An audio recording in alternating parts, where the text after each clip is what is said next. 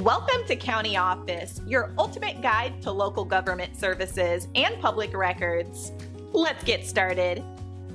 How many nuclear power plants are in Florida? Florida is a sunny state known for its beaches and oranges.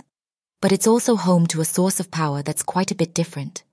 We're talking about nuclear energy, folks.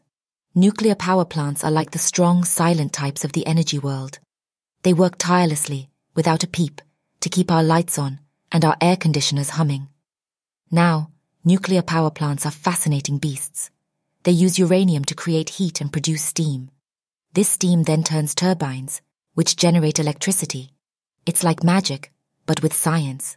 And in Florida, this magic happens every day, powering up homes, schools, and businesses.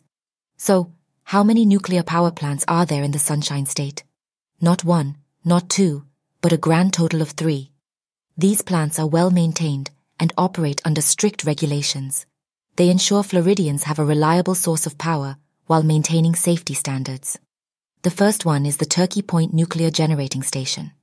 It's near Miami, soaking up the sun and providing power to the locals. The second is the St. Lucie Nuclear Power Plant, which stands on Hutchinson Island, a stone's throw from the Atlantic waves. And lastly, we have the Crystal River Nuclear Power Plant, which, though currently inactive, has played its part in energizing the state.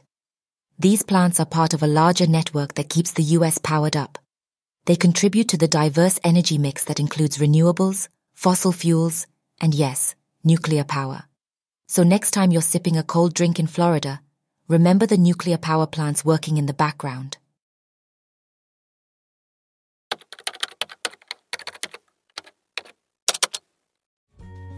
To learn more, check out these links, which you can click in the description below.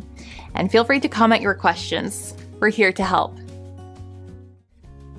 Thanks for tuning into our video. Please like and subscribe and leave a comment below. See you in the next video.